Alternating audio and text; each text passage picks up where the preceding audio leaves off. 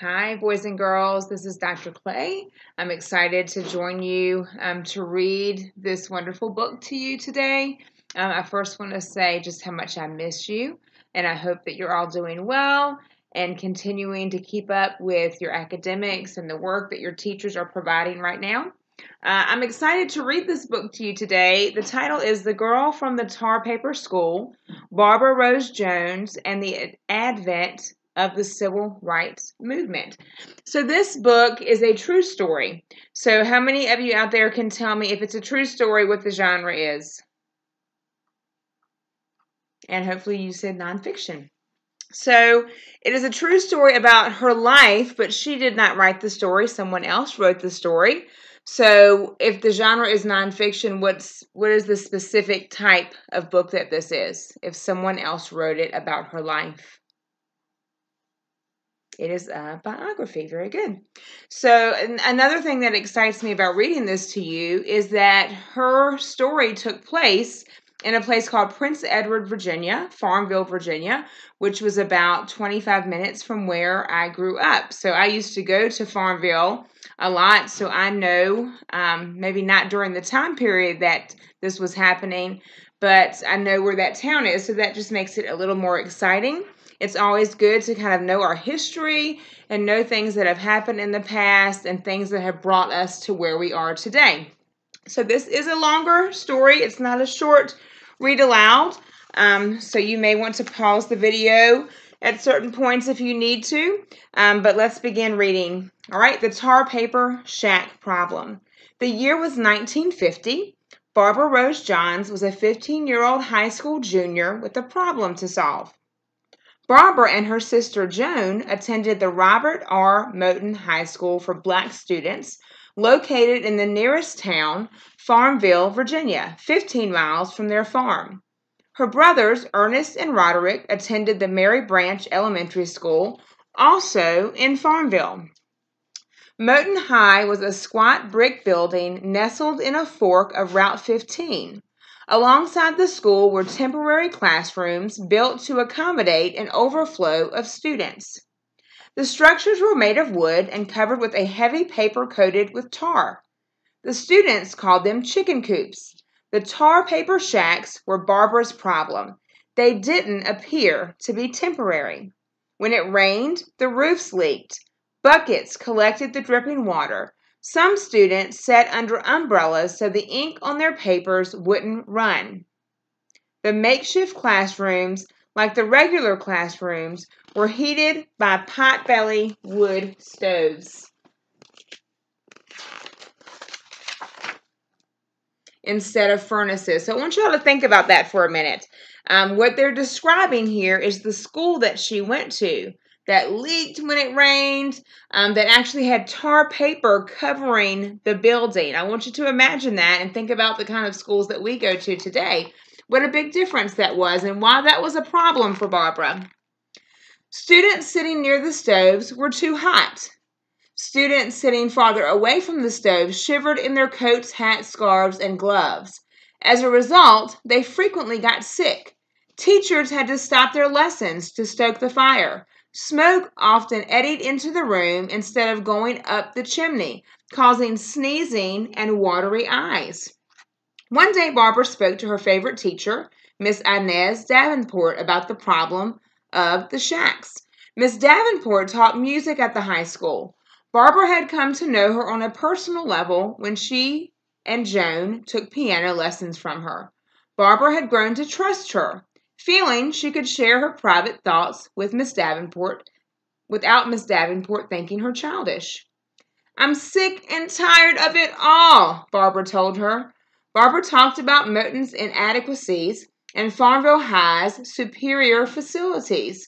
Farmville High, the school for white students, had modern heating, an industrial art shop, locker rooms, an infirmary, a cafeteria, and a real auditorium complete with sound equipment. When Barbara finished speaking, she looked to Miss Davenport for an answer. But Miss Davenport was the type of teacher who encouraged her students to think for themselves.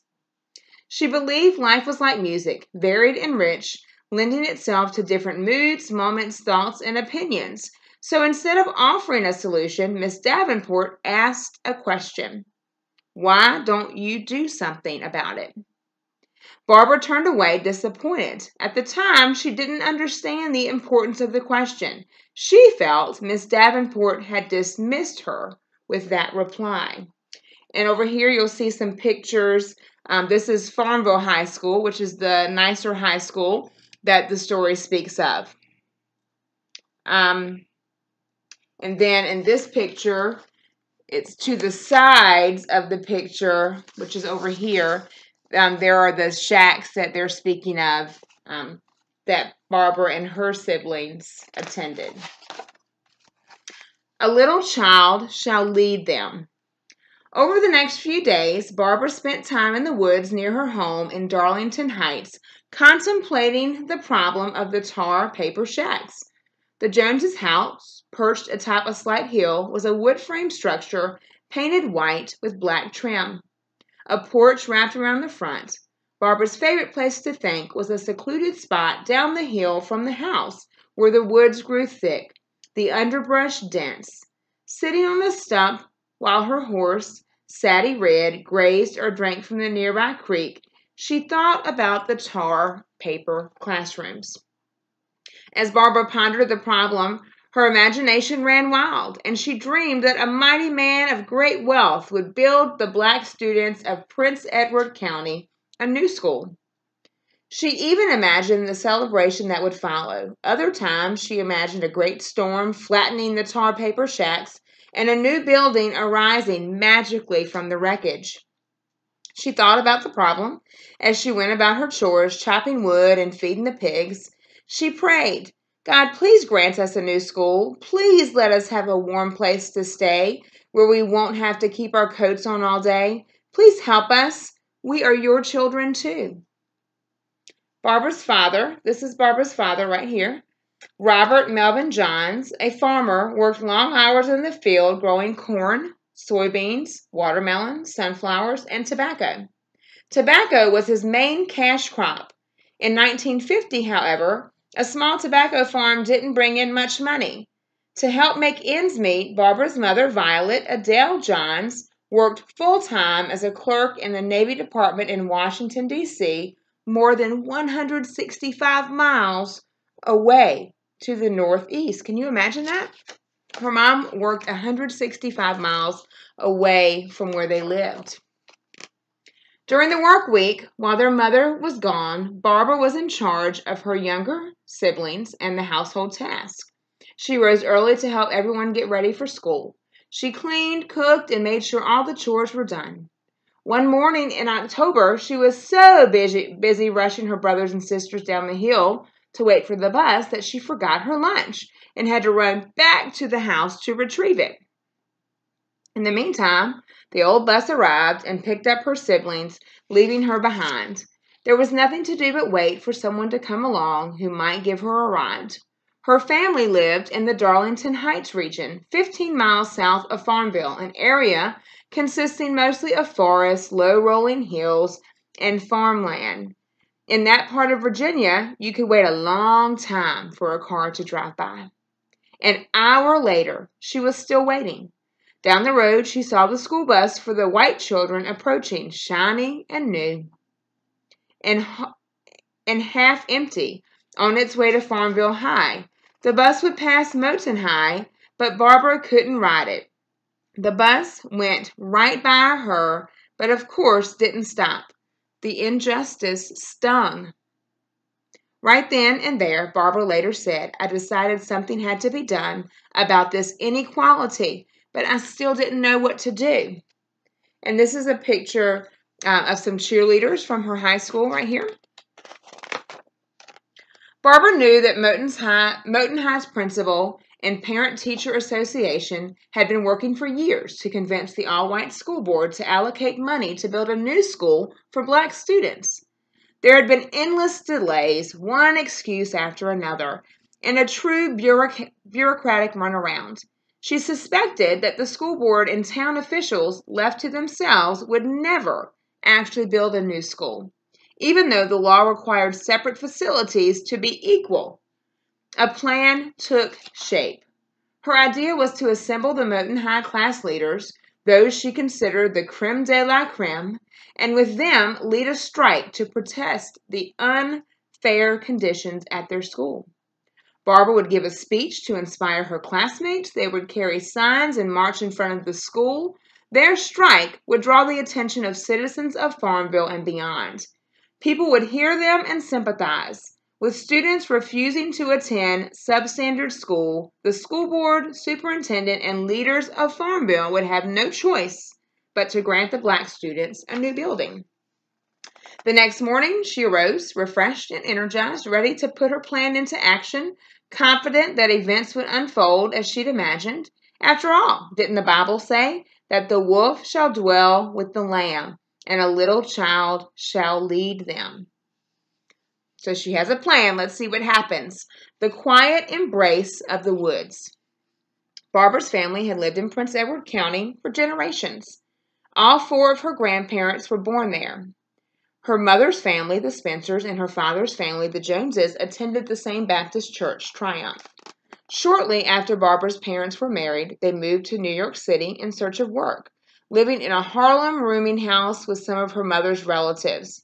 Her father did odd jobs, and her mother worked as a domestic servant. Barbara was born in New York City on March 6, 1935. When she was 14 months old, her parents gave up trying to scrape together a living in New York and returned to Prince Edward County. They moved into some rooms behind a store belonging to Barbara's uncle, Vernon, and her father's older brother. The store had a gas pump and a mill. On the mill was a sign, "Leave your corn as you go to town. When you return, it will be ground." And another, "We grind corn as fine as flour." Barbara's parents tended the store and the mill and pumped gasoline. But the store wasn't able to support their growing family. By then, Barbara's sister Joan and the oldest of her brothers, Ernest, had been born. So in 1942, Barbara's family moved to Washington, D.C., where they lived in an apartment not far from the Capitol building. Mrs. Johns found steady clerical work, and Mr. Johns took on odd jobs. And this is the store that they're speaking of.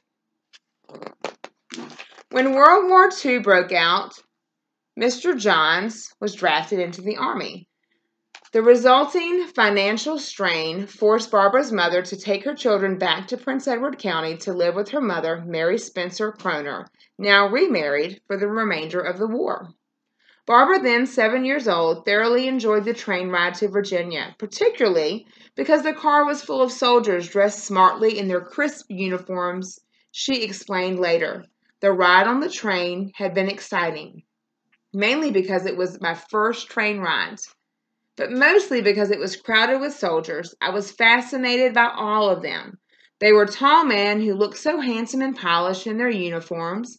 I was particularly impressed by them because my own daddy had been called into the Army, and though I had not seen him in his uniform, I imagined he must look as handsome as all these men." So this picture right here is Barbara's parents, her dad and her mom. After the children were settled on their grandmother's farm, Mrs. Johns returned to Washington, D.C. to live with her sister and work in the city. Mary Kroner and her second husband were patient, sturdy, hard-working farmers. Barbara adjusted readily to the routine of the farm. She seldom got the chance to sit down before hearing her grandmother call, "Barbie!" her grandmother's pet name for her. Barbara would run to feed the chickens, or go gather the eggs, or pick up chips of wood for the stove, or fetch a bucket of fresh water from the spring. Whatever chore was needed. Are y'all doing chores right now? I wonder. Think about all the chores that she had to do. Mary Kroner approved of her serious and hard-working granddaughter. She didn't have a lot of put-ons or airs about her, Mary said. She was a country girl, not some flirty thing worrying about clothes. Barbara enrolled in a one-room school, which also served as a Sunday school, set in a patch of pine not far from her grandmother's home.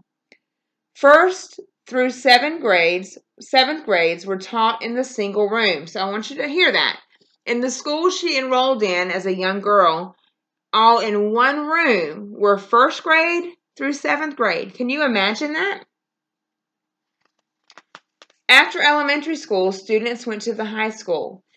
In school and at home, Barbara thrived. She later remembered those years as happy ones. Sometimes at night, Barbara and Joan slipped out of bed and listened at the door while the adults talked of the old days. They heard about life during slave times and recent lynchings. These stories frightened Joan and convinced her she'd be killed if she angered a white person, but they raised Barbara's fighting spirit.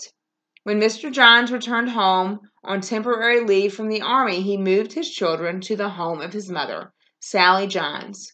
Sally didn't farm, and she lived in a smaller house, so there were fewer chores and more time for reading and writing and studying. Sally Johns was an intelligent, outspoken woman who admired those traits in others. She argued good-naturedly, but nevertheless she argued about everything from when the war would end to how much sugar a person should put in a cup of coffee. What impressed Barbara about her grandmother was her fearlessness. Sally Johns was not the slightest bit subservient to whites. Barbara's Uncle Vernon was the most spirited and dynamic member of the Johns family, perhaps one of the most spirited and perplexing citizens in Prince Edward County's history. Hailed as brilliant and a dangerous firebrand, Reverend Vernon Johns was an ordained Baptist minister educated at Virginia Union in Richmond, Oberlin College in Ohio, and Virginia Theological Seminary in Lynchburg. His method was to shock and anger. For example, one of his sermons was titled, "It is Safe to Murder Negroes." He offended blacks when he chided them for docility and ignorance. He offended whites when he denounced lynching as immoral. Barbara thought he towered intellectually over the entire county, black and white. And this is a picture of her uncle, Vernon Johns. Now, some of you may have heard of Vernon Johns, I believe it's middle school, that is in Petersburg. So that school was named after her uncle, Vernon Johns. During those years, Vernon's wife, Altona, another music teacher at Moton High, and their children were also living in the same home of Sally Johns. Reverend Johns was in and out, often gone for months at a time, lecturing at colleges and giving sermons. When he was home, he preached locally and wrote for various periodicals.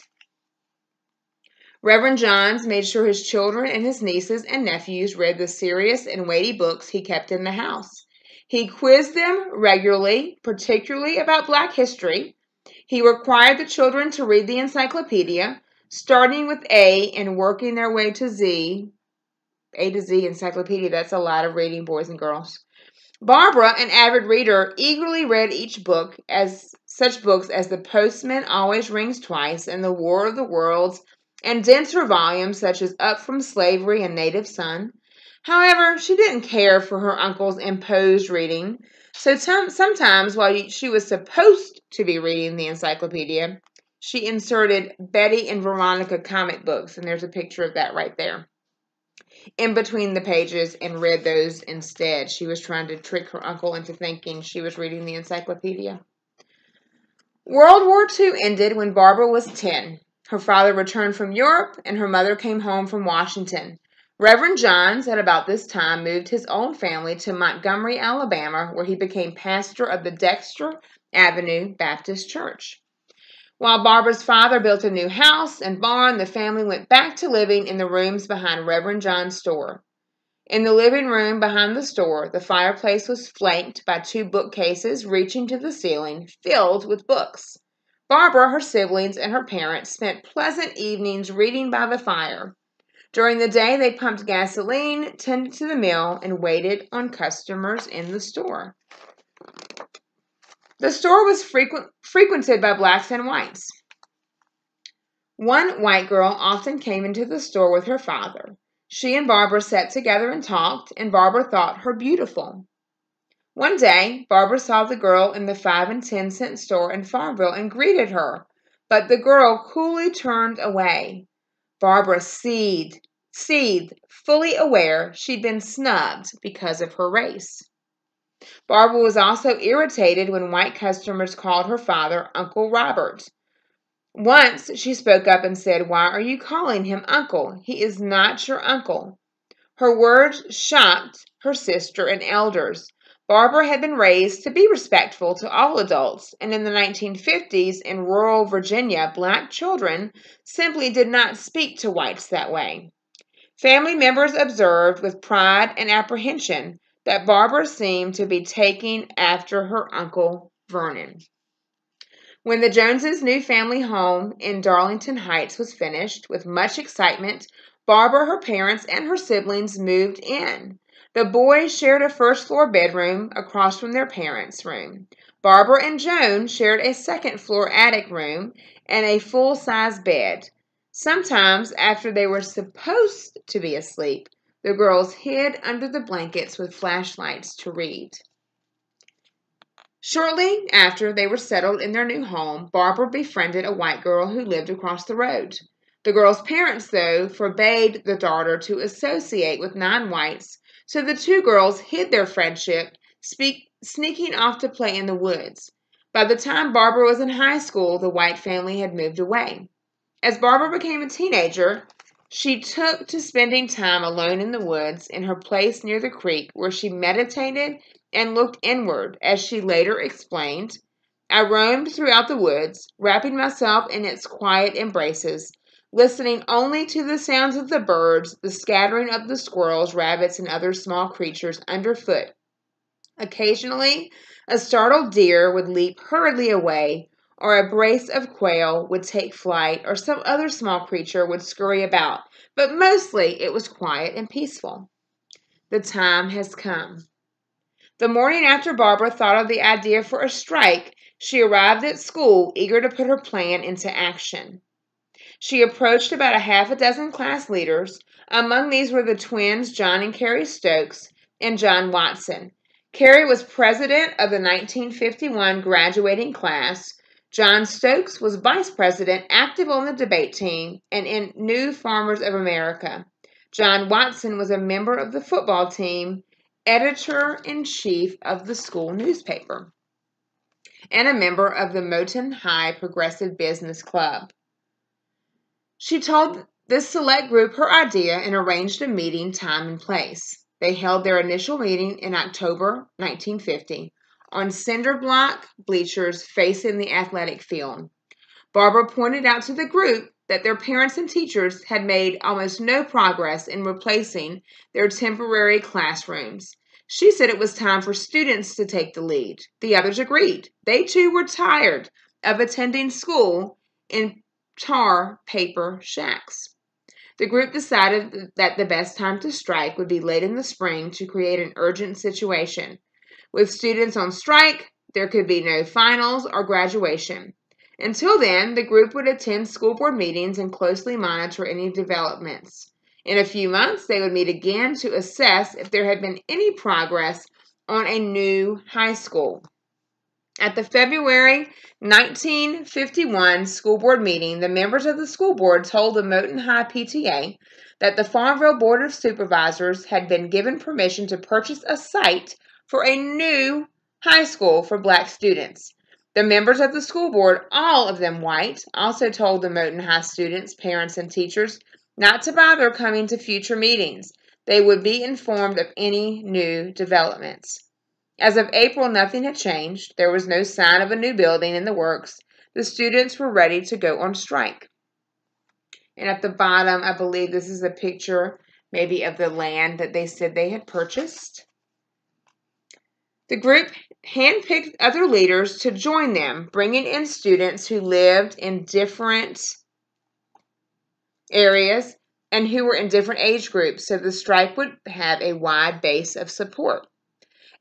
Eldwida Allen, the 8th grade representative, remembers sitting outside with Barbara near the athletic field. "Barbara told me the plan," Eldwida said, and explained that everyone was going to do. Eldwida was taken by Barbara's idea, but found it hard to believe the plan would work and that everyone would follow her. "We were taught to be obedient and respectful, and there she was, asking us to be disobedient." It was shocking. Complete secrecy was vital. Parents or teachers suspected of participating in or even tacitly allowing the strike could lose their jobs. Or worse, Barbara kept the secret from her own parents. Her father, she felt, was too busy plowing and planting and harvesting to bother with her plan, which he would probably consider foolish. He would never give her permission to go on strike, and he wouldn't be able to stop her, so why bother telling him? God, she felt, had given her the idea. Her task was to follow through.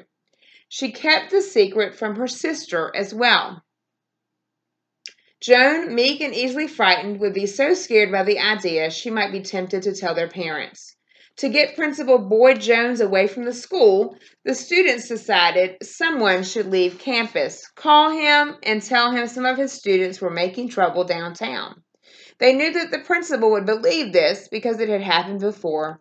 After one such incident, he obtained a promise from the white business owners that if any of his students, and I'm going to adjust my seating here, that if any of his students made trouble in town during school hours, the business owners would call him instead of the police so he could take care of it.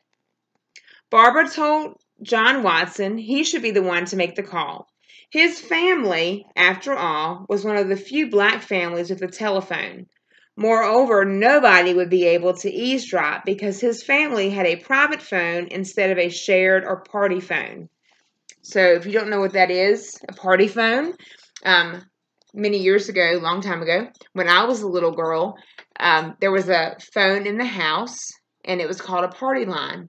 And a lot of people that lived around you had the same phone line. So if you picked up the phone in your house, somebody 2 houses down may be on the phone, and you could hear their conversation. And vice versa, they could hear yours, so you couldn't call anyone until they got off the phone. So ask your parents if they remember anything about that. Moreover, nobody would be able to eavesdrop because his family had a private phone instead of a shared or party phone. Also, the Watsons lived on Hill Street, one of 3 possible routes Principal Jones would take downtown, and someone had to be stationed along each route to watch and make sure the principal swallowed the bait and left the school. John Watson didn't want to be the one to make the call. He felt he had a distinctive voice and didn't think he could impersonate an older white man. Barbara encouraged him, suggesting he put a handkerchief over the phone's mouthpiece. They selected the day and time for the strike, 11 o'clock, the usual time for assemblies on Monday, April 23rd, 1951. Whenever Principal Jones called an assembly, he would write notes signed with his initial, J. The notes went onto clipboards, and certain girls hand-delivered them to teachers. In preparation for the strike, Barbara wrote similar notes and signed them with a J. The task of taking the notes to the classrooms was given to the girls who ordinarily delivered them.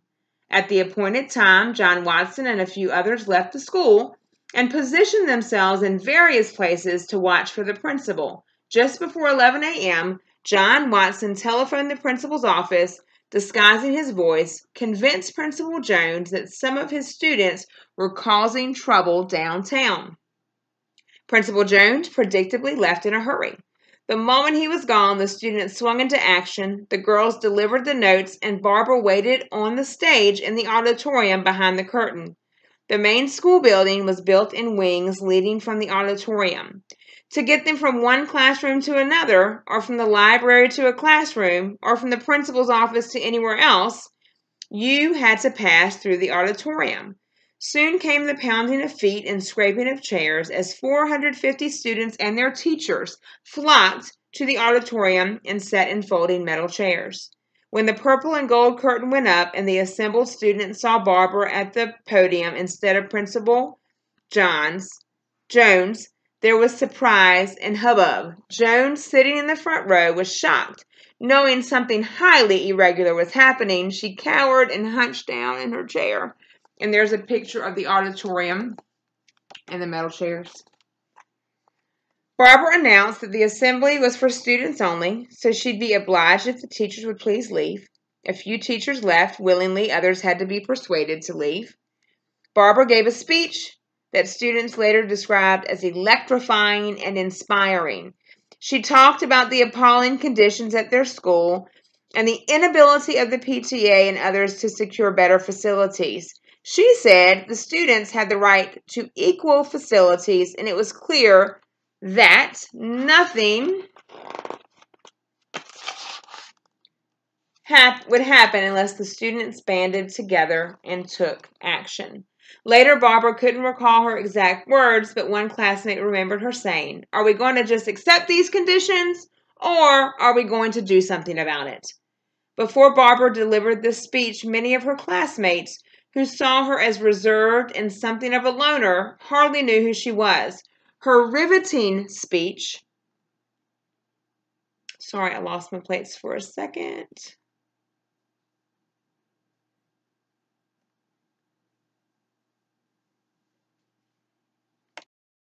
Her riveting speech, therefore, took many by surprise. After that speech, one student reflected later, everyone knew who she was. She put into words what needed to be said, recalled another student. I was glad someone had the courage to stand up and say it. Unbeknownst to those in the auditorium at the start of the assembly, one student left school and ran toward town, shouting that a riot had broken out. The rumor of a riot quickly spread. Among the first to hear the rumor was John and Carrie Stokes' mother, who startled her children by appearing in the auditorium doorway and demanding to know what was going on. Seeing that the assembly was orderly, however, she left. Before long, Principal Jones, having figured out that he'd been sent on a wild goose chase, rushed into the auditorium. Seeing what was afoot, he urged the students to return to class. He told them this sort of action would not solve their problems. He said progress was being made with the school board, and they must be patient. The students began talking at once, shouting questions at Barbara, demanding to know how her plan would work. To maintain order, Barbara took off a shoe and hit the podium with it for attention. When she got silent, she explained why a strike was necessary and assured her classmates that nobody would be punished if they all stuck together. The jail isn't big enough for all of us, she said. She gave instructions. Everyone was to follow her out of the building. They must remain on school grounds. They could carry handmade signs and march in an orderly manner in front of the school, or they could sit inside quietly at their desk. But they were not to open their books or engage in the lessons. Others were fearful, but Barbara was not. She walked out of the school building, and all the students followed her. All right, so we're about halfway through the story, and we are going to take a break here, and then we're going to come back and see what happens. So think about it. What do you think is going to happen when these students go on strike? Is Barbara going to be able to solve this problem? Tune in to the next segment, and we will see.